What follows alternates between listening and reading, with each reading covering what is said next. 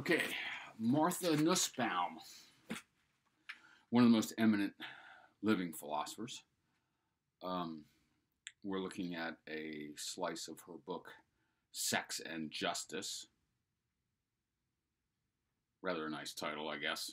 For a simple title, has a certain provocativeness. Um, and the slice we're getting of that quite excellent book is her defense of classical liberalism against feminist critiques. We've seen a version of that in Virginia Held's criticisms of social contract theory.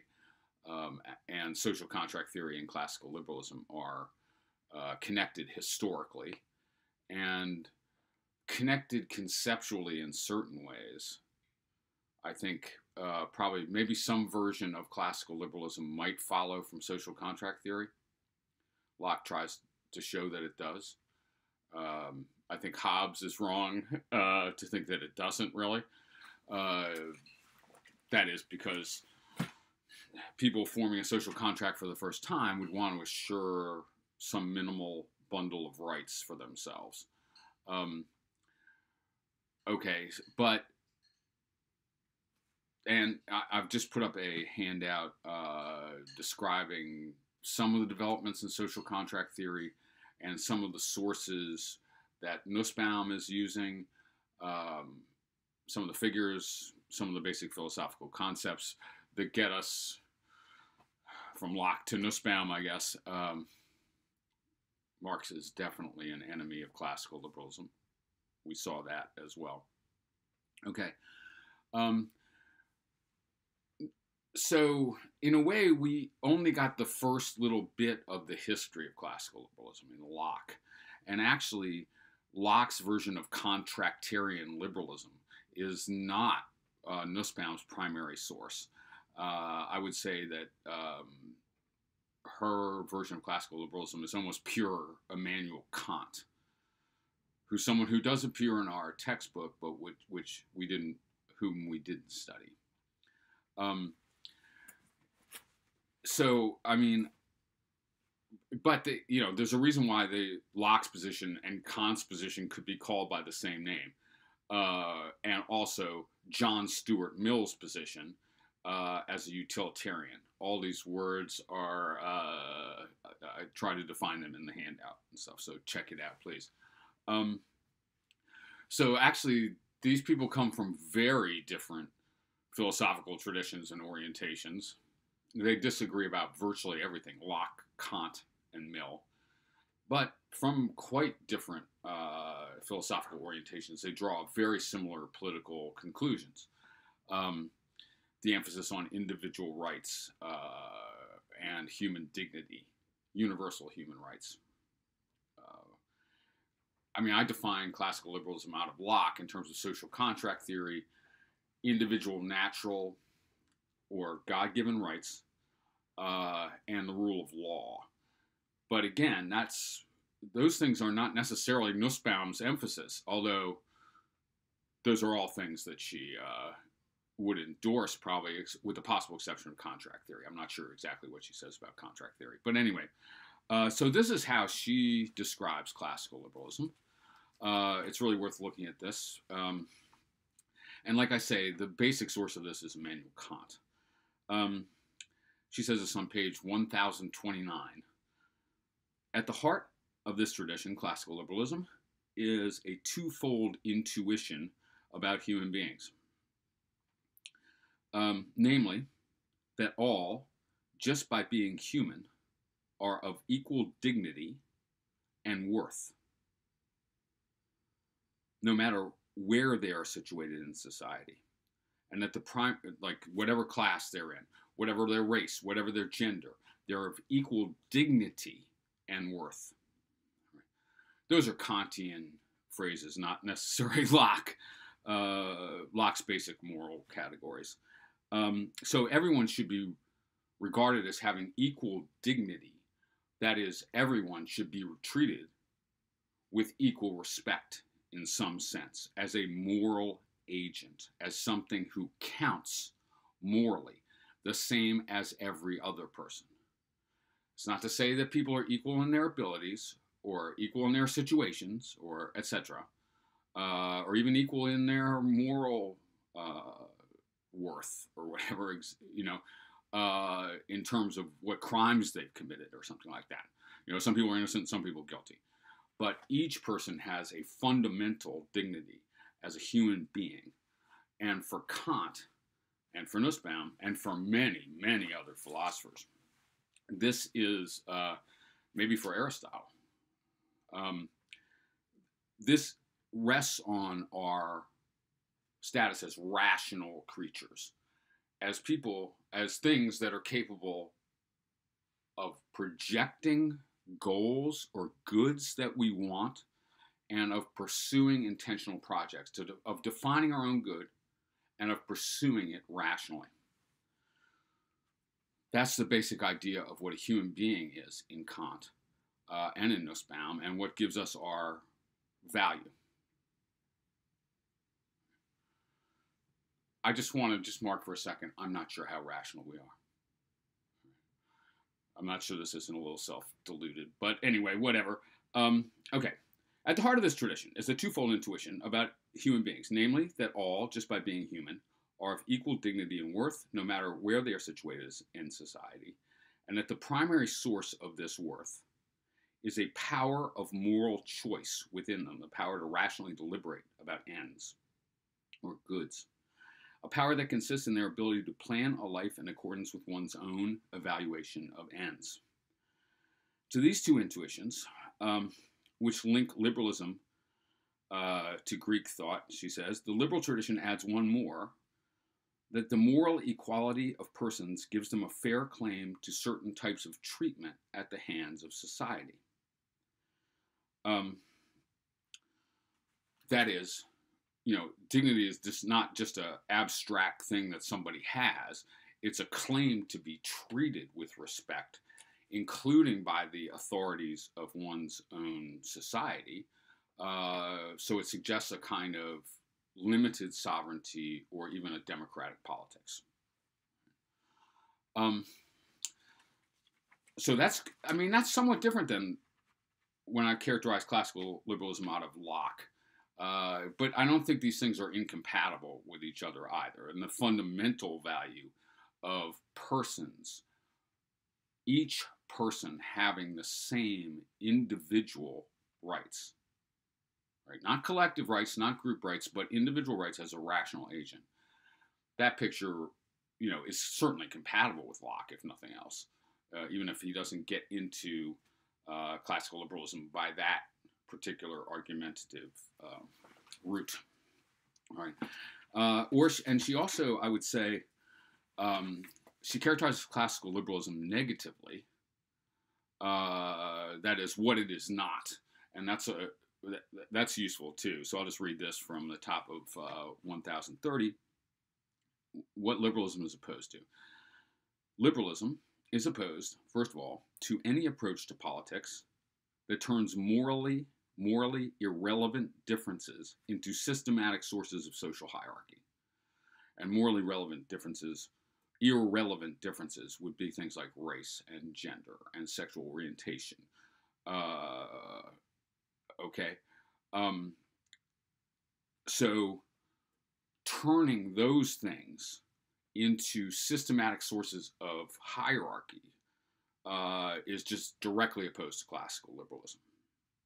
Right? It's an egalitarian politics in that sense.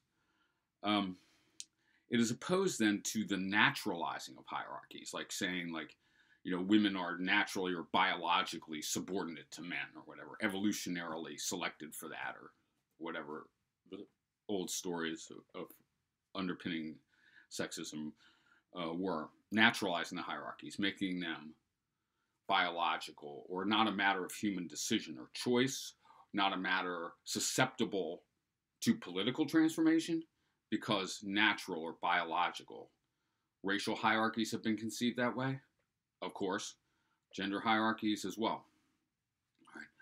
All right. Even the idea that homosexuality is unnatural, okay, is an example of this, like naturalizing a straight gay hierarchy because y'all are unnatural, allegedly. Okay, to feudalism and hereditary monarchy, these are things that liberalism opposes. To the caste system, characteristic of traditional Indian society. To related caste hierarchies created in many times and places by differences of race and class and power and religion. It is opposed, second, to forms of political organization that are corporatist or organically organized. And now this is an aspect of the individualism of Nussbaum's classical liberalism, or of the classical liberal tradition. We don't conceive of the political collective or the nation or whatever it may be as a organic whole, like a creature, like an individual. We've seen many people who do exactly that. Okay, so for,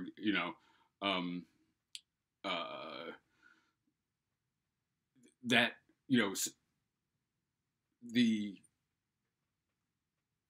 a political system makes us a single individual in some sense, a collective individual.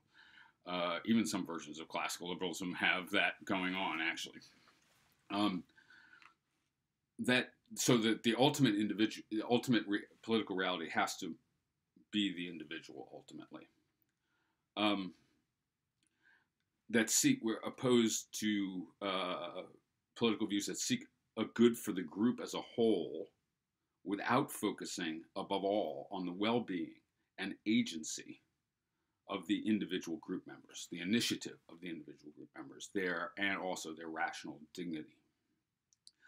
Finally, it is opposed to a politics that is ideologically based, in the sense that it turns one particular conception of value, whether utopian or religious or traditional, into a mandatory standard imposed by authority on all citizens. So the utopian standpoint might be like even a Marxist, or, Marx would certainly deny the charge of being a utopian, but, a particular conception of value that will be imposed on the entire society. Each citizen in this classical liberal view defines their own good, is an independent locus of value. And so a society that crushes that because for conservative reasons, because that's not our tradition or whatever, or for radical leftist reasons, for example, where we're going to have a revolution and transform the entire society. Either way, that's opposed to the ultimate value that classical liberalism in Nussbaum's version places on individual freedoms and the individual rational agency. Religious intolerance, the establishment of a single church, or the establishment of a single utopian political vision of the good, all these strike the liberal as embodying unequal respect for persons. And maybe that's the bottom line of Nussbaum's classical liberalism: equal respect for persons who ought to be free to follow their conscience in the most important matters. Okay, you might think about coronavirus, for example, though, the situation. Am I free to follow my conscience to go protest at the state capitol in Harrisburg against distancing regulations or whatever? And isn't it a violation of my autonomy if you restrict me from doing that? And on what grounds can a classical liberal endorse that? Well, I think if you're John Stuart Mill, you're probably okay because you're a utilitarian, and non-distancing is liable to have disastrous results on people's happiness. Again, look at the handout with a little bit of utilitarianism and stuff. All right. Now, there have been many trenchant critiques of that position of classical liberalism, or classical liberal style politics, by feminists. And like I say, we saw some of this in Held, but she has a number of figures in mind. She quotes them, Alison Jagger, for instance. If you were really concerned too, you could probably find the sources on this and look up these criticisms. Okay, so there are three primary criticisms that feminists have made about classical liberalism, according to Nussbaum, and that she is concerned to answer. The first is that it's excessively individualistic. Held certainly said that straightforwardly. And actually Marx had a version of that criticism, that it's too abstract and general. For example, considering all people to be fundamentally the same, because when you boil it all down, it's rational agency, and we each have it, is seemingly abstracting from all the concrete conditions of human life.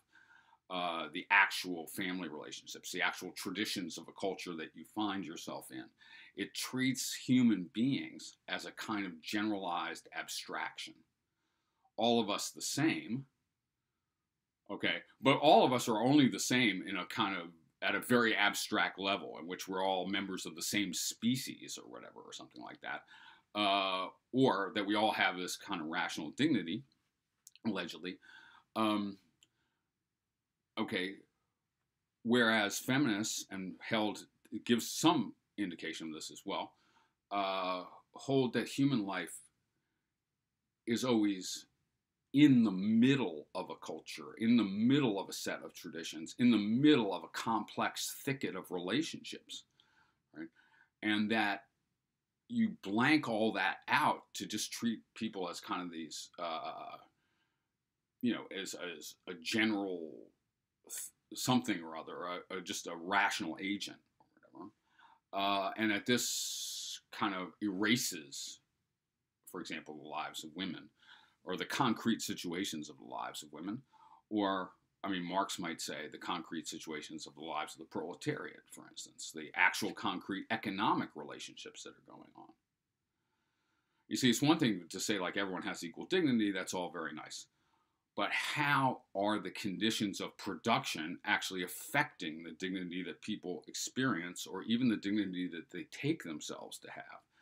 Like, for that, we have to get into concrete considerations of the culture or sociology and so on. So that's the second criticism. And then the third is that the kind of Enlightenment classical liberal tradition is too rationalistic. You've heard already the kind of relentless emphasis on the idea of rational agency and the idea that that's what gives us value. Right? So to be irrational on this view would be to be inhuman. Right? I'm just going to say, like, this runs through the whole of contemporary philosophy, this idea that we are fundamentally rational agents and stuff like this. Sometimes I wonder whether philosophers have met any human beings. Okay, but anyway, I shouldn't do that right here. But yeah, it portrays human beings as reasoning machines or something like that, like practical reasoning machines. Like, I want X, doing action A will help me get X, so I do action A. Aristotle's practical syllogism. All right. We could wonder whether that is really the way we come to act or not. But, and some of these feminists are wondering that, I guess, among other things. So it's an aridly reason-based picture of what a human being is. Or maybe it pictures human beings as though they were Vulcans, logicians or something. And then suspiciously might stop counting them as human if they fail at that or something like that. All right, so these are substantive criticisms, and Held is just one version of this, and there's a whole tradition of feminist-style criticisms of classical liberalism. For one thing, if, the United States is a classical liberal polity, it's fundamentally directly based on the thought of John Locke. All right. Well, how's gender played through the history of the United States? All right. So you're talking equality. You have all these abstract, nice little principles. How does that engage concrete people's lives? All right. Now, Nussbaum says the basic argument in Nussbaum is that classical liberalism is or perhaps is a good or even the best basic political orientation for feminists to take up, and essential in certain ways to articulating important feminist insights. So she's what we would call a liberal feminist. And radical feminists would get all ticked off about this, right? I suppose. But, all right. So as she says, this on page 1031, at the beginning of the individual and community section, the most common feminist charge against liberalism is that it is too individualistic. And again, remember what Marx says about individualism as well. That's a capitalist ideology. By taking the individual to be the basic unit for political thought, it treats the individual, as classical liberalism treats the individual as prior to society, as capable in theory, as if not in fact, of existing without it.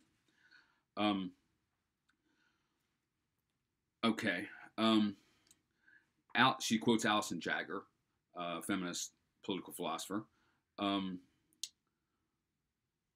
Just continuing the same paragraph, Jagger later restates this liberal metaphysical assumption in an even stronger form.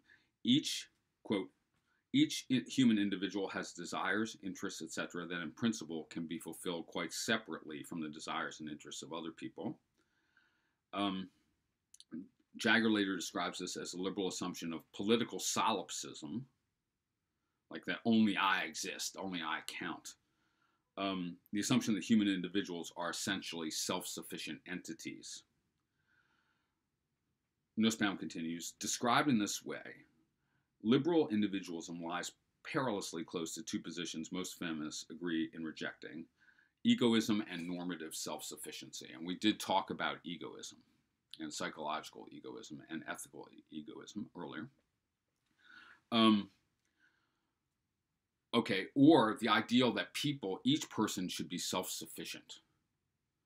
I think of Ralph Waldo Emerson's essay, Self-Reliance, or Thoreau in Walden, or something like this, like trying to make themselves self-sufficient, or something like that, or treat themselves as though they were self-sufficient. And, Jagger is probably going to say, like, no human being is self-sufficient, nor is that a worthy ideal. We should be mutually dependent or, mutually supportive and stuff like this. One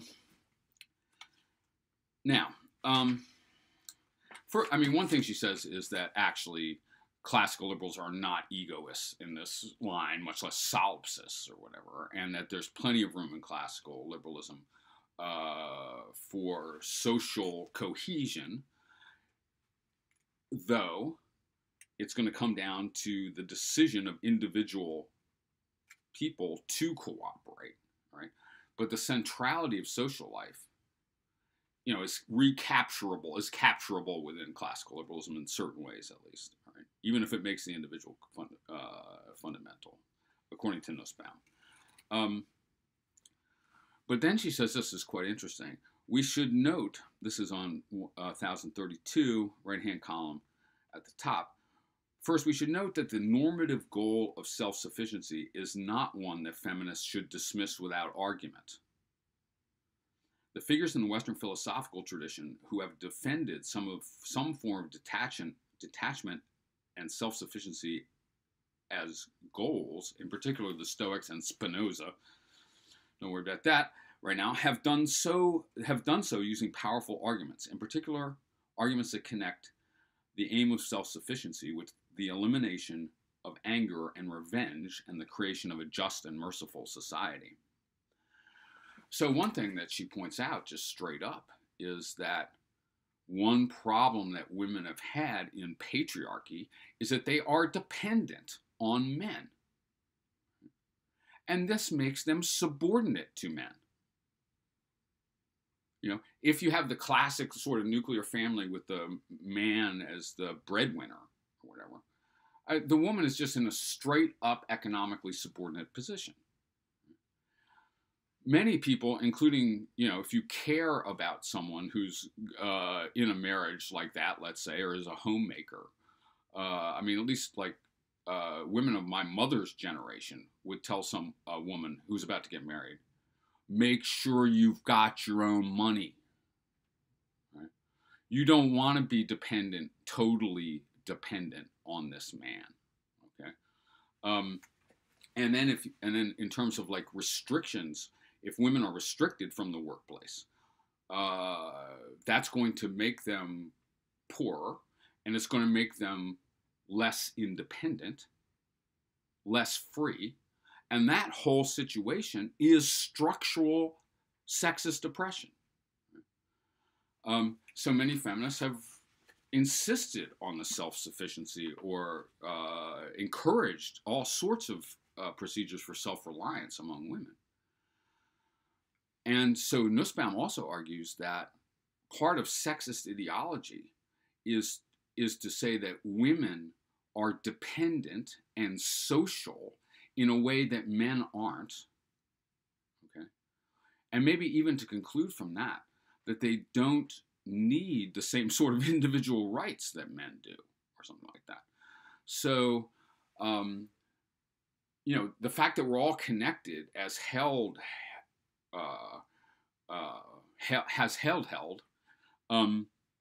and that maybe women are more thought of as more nurturingly connected and interconnected within family life, for example. Nussbaum's going to say that's all a set of sexist cliches that has kept women, bound to these domestic tasks and so on. Held is aware of some of these problems, but still, if you're saying like the model is the mother-child relationship,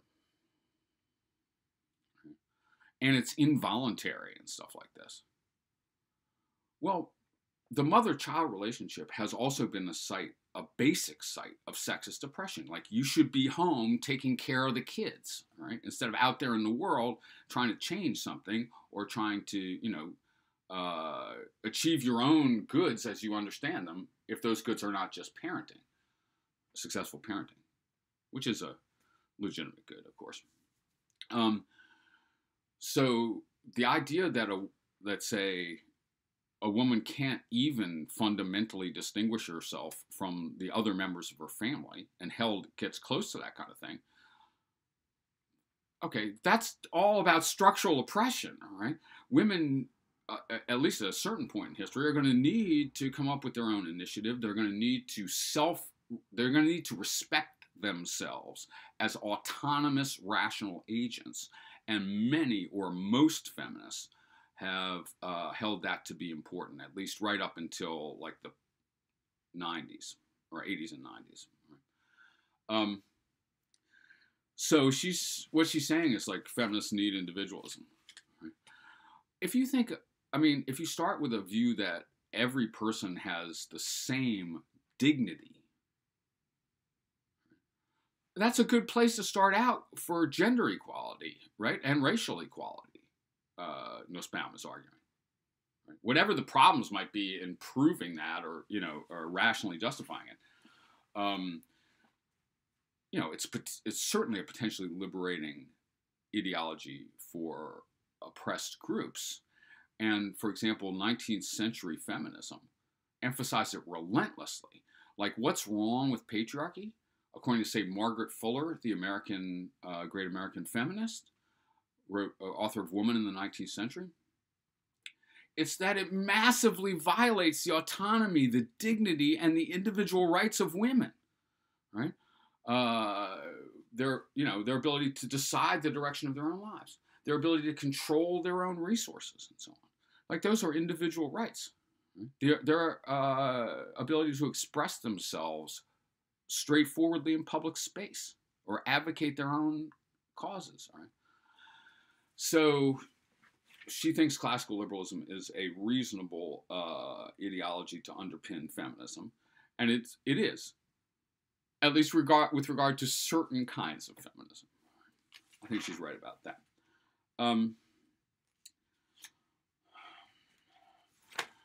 I mean, just to give you a little flavor of this, 1034, put this way, liberal individualism seems to be a good view for feminists to embrace, for it is clear that women have too rarely been treated as ends in themselves. That's a Kantian formulation for respecting the human dignity of another person. Treat them as an end in themselves, not as a means to some other end. And too frequently, women have been treated, says Nussbaum, as the ends, as means to the ends of others. So right there, she's arguing, though she's not quite saying, that a Kantian picture of moral dignity is essential to a kind of feminist critique of patriarchy. That what's wrong with patriarchy partly is that it treats women as mere means to achieve certain goals, like child rearing, for instance. Women have often been treated as part of a larger unit, especially the family, and valued primarily for their contribution as reproducers and caregivers rather than as sources of agency and worth in their own right. All right.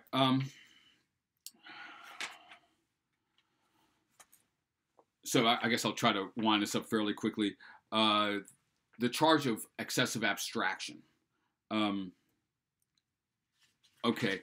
Now, one thing she raises in that section is the political philosophy known as communitarianism. And you can see the handout on late 20th century theories of justice on that. So if we treat people as emerging, as thickly emerging in a cultural tradition, rather than as abstract moral agents who are all fundamentally the same in some sense, which is what's recommended by communitarianism. I talked about this with Held, and by a Held version of feminism. That is, we've got to pay attention to the actual situation of the whole culture, the way this thing merges out of traditions and stuff like that, and we need to respect that. We need to move from that, nudge that in a just direction rather than transform it utterly or something like that. Respect the traditions, respect family structures, respect, in other words, we're not going to be able to do political philosophy without engaging the real details of existing cultures. I mean, you should look at the section more carefully, but just to preview the problem with this that Nussbaum identifies. Well, these structures that we're respecting, including the structures that Held holds in such esteem, like the nuclear family, actually, or the mother-child relationship, have been profoundly oppressive, okay? And, these communitarian-style feminisms and conservatisms don't provide a reasonable way to critique the existing society, including its gender relations, but in all sorts of ways. But this abstract, admittedly sort of abstract general framework of human dignity and rights and freedoms, okay, and purposes and all, does do that. It provides a standpoint from which to critique the existing traditional practices of the culture, including things like family structures. And then finally, the allegedly excessive emphasis on reason. Nussbaum says, liberalism traditionally holds that human beings are above all reasoning beings. That's fundamental to our dignity in that Kantian framework, which has been incredibly influential. And the dignity of reason is the primary source of human equality. I think there are many problems with that. But anyway, as Jagger puts it, liberal political theory is grounded on the conception of human beings as essentially rational agents. Right? So where's the room for emotion? And Held makes exactly this criticism of classical liberalism. We are not just reasoning machines. And the claim that we are is kind of is male chauvinist, let's say. It's this kind of male fantasy of what a human being should be. But women know that human beings are nurturers, that human beings are fundamentally interdependent and connected, all right? And a feminist critique could have more affective, more emotional, more passionate content in politics than simply reasoning your way, lionizing reason as the human, distinctively human faculty, and then making that the entire basis of a human culture, as if that were possible for emotional, passionate creatures like us. So the idea is, like, when we see this from a woman's point of view, a la Held, we could reconceive emotion and passion as central to human relationships and hence to human politics. Now, Nussbaum gives a kind of classical liberal response to that, which is the mother-child relationship is great, okay? But you better think about that, right? Don't just feel, think. Okay, go ahead and feel, all right? But think about your feelings and the political ramifications and sources of your feelings. Right? Don't just accept the traditions of your culture, obviously. If you do, that's not going to be compatible with any kind of feminism. Or just like, don't stop thinking, she says. And she answers this one particularly extreme feminist view on this by someone named Nodding, but I don't think we need to worry about that too much. She says this, and we could think about this in relation to Held. Even were, this is 1044, even were symbiotic fused caring a good thing in the mother-child relationship. That's what, symbiotic fused caring is a pretty interesting phrase for what Held is talking about. A very different sort of care seems required in political life. Here, indiscriminate self-giving away, as in the mother-child relationship perhaps, seems a very bad idea, especially for women, who have frequently been brought up to think that they should sacrifice their well-being to others without demanding anything for themselves. This has frequently served male interests and harmed women. A little reflection, rational reflection, far from representing one thought too many, might provide the saving distance between social norms and one's own selfhood.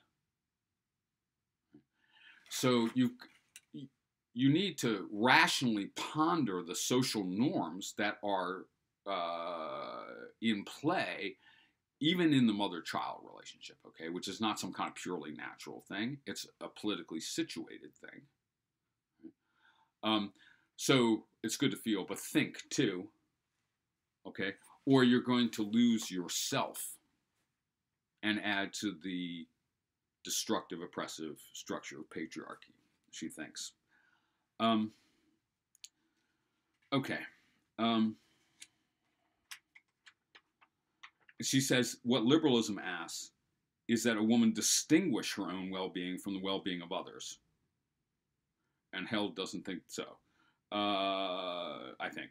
Noticing, like, care ethics and care politics ask you to de-distinguish your own interests from the interests of others. Noticing what tensions might exist between the two, even if they are bound up with one another, okay? So what tensions might exist between my political ideals, for example, and the mothering situation that I'm in?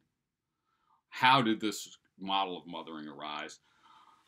And do we really want to take that rather problematic model of mothering as a political ideal?